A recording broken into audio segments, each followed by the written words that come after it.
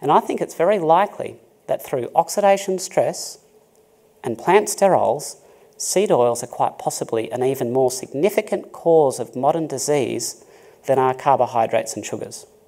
This paper, for example, after analysis of over 195,000 subjects, concluded that seed oil intake resulted in a greater incidence of death than sugar when it exceeded 6% of energy in the diet. Consider then that the average Australian gets more than 13% of their energy from seed oils.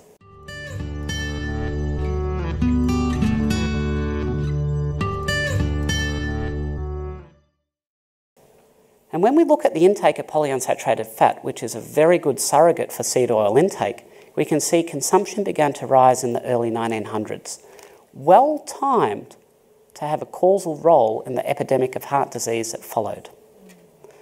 Which is why 3 large-scale randomized controlled trials, the gold standard of research, have found that replacing saturated fat with seed oil led to a significant increase in mortality. And to my knowledge, there's no study that shows otherwise. Ongoing review of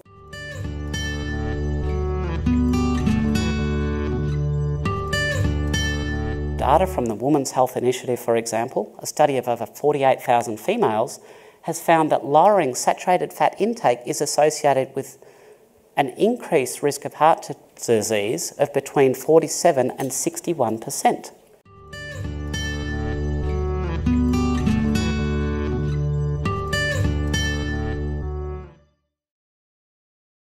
Findings of another study based in Sydney, which ran between 1966 and 1973, were finally disclosed in 2013, reporting that replacing saturated fat with polyunsaturated fat in men who'd had a heart attack increased their subsequent risk of death by 62%.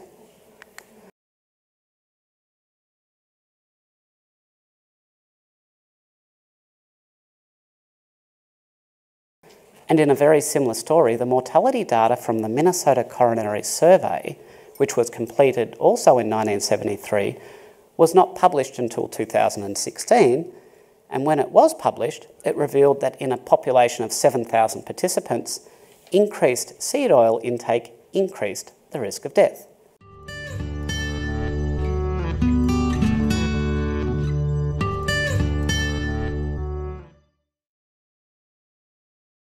The plant sterols within seed oils also plays a role in reducing blood levels of LDL.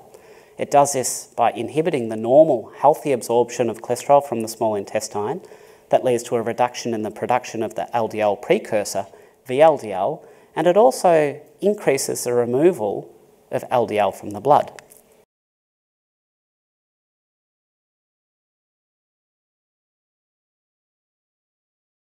And this combined LDL lowering effect of plant sterols is why increased saturated fat intake seems to raise cholesterol.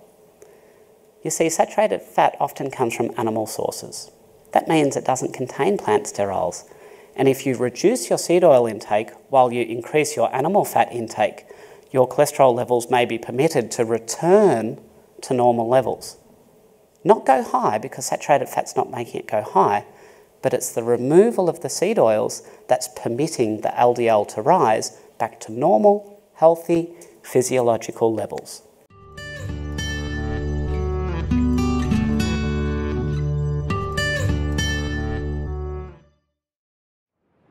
Annotated and summarized, easy to share with loved ones. The description below the title for this video has these summary points.